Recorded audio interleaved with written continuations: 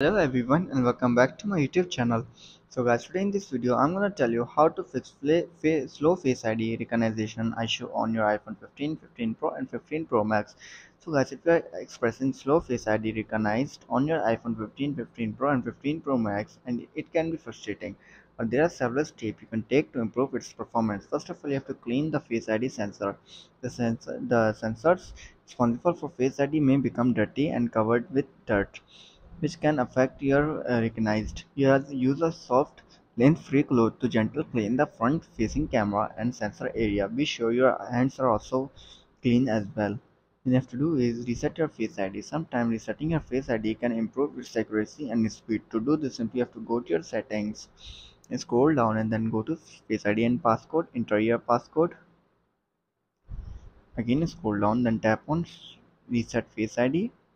Set your Face ID and then set it again.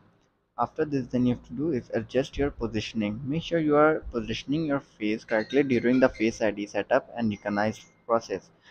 Hold your iPhone at a natural angle and ensure that your iPhone is well illuminated. Keep your face within the on-screen frame during the setup and unlock. Then you have to check for update. Ensure that your iPhone is running the latest version of iOS 7.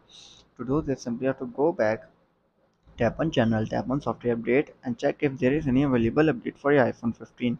If there is, then simply update your iPhone 15 to the latest version of iOS. After this, then you have to do is remove and re-add registered faces. If you have multiple faces registered for Apple ID, example you and another family member, consider removing and re-adding their faces.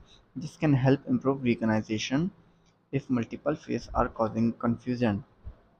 Then you have to do is update apps and enable Face ID. Insecure that you have to make sure the apps you are using are up to date and you have enabled Face ID authentication where applicable in those devices.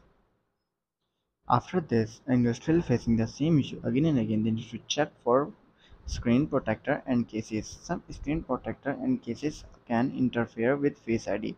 Insecure that any screen protector or case you are using is Face ID compatible and not obstructing the sensor.